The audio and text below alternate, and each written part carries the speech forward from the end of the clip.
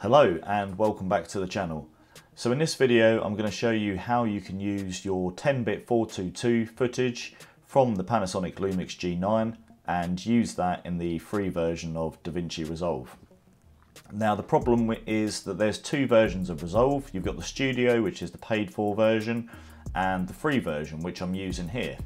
Now in the free version it won't recognise your Panasonic Lumix G9 10-bit 422 files. What it will actually do is if you click on the footage and bring it in, it just recognises it as an audio file, and obviously we can't work with a video that is just composed of audio. So what we need to do is go to hdcinematics.com and click on the enter here. It will take you to this screen and you want to click on download v6.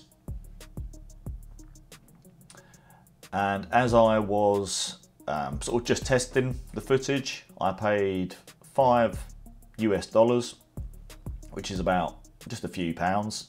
I'm testing the program, not the footage. And yet we'll download that. Once that's done, this is what the platform looks like. So we'll right click to begin, import media.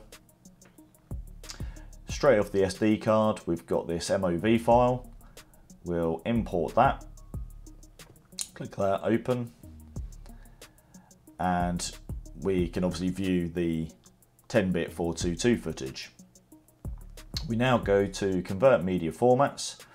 It might take a few seconds or so to load. It doesn't help that I'm using screen capture and other programs.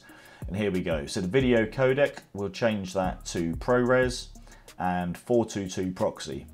Now the reason we go for 422 proxy and not 422 HQ is because the Lumix G9 outputs 150 megabits per second footage. That's if you're filming in 4K, obviously lower if you're filming 1080. And ProRes record, I think ProRes proxy is about 400 megabits per second, so it's way more than we need anyway. So it makes sense to go with the smallest option. So we've done that. We're now at ProRes 422 proxy and we're outputting it to, you basically just pick a folder. In my case, it's Joe's 422 files, and we'll render that footage out.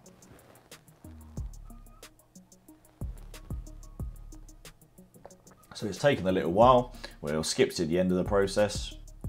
So that's the footage completely rendered. Now if we close this program down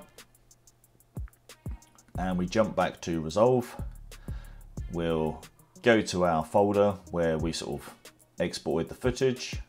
So Joe's 422 files, and straight away from the thumbnail we can see that we can actually see the video. We'll drag that in and now we can actually edit our 10-bit 422 footage. So hopefully this video has been useful to you. If it has, please hit it with that thumbs up. If you've not subscribed to the channel, please consider doing so. And yeah, hopefully you've enjoyed this video. It's a bit different from the normal, but I thought I'd just help out the Lumix G9 users.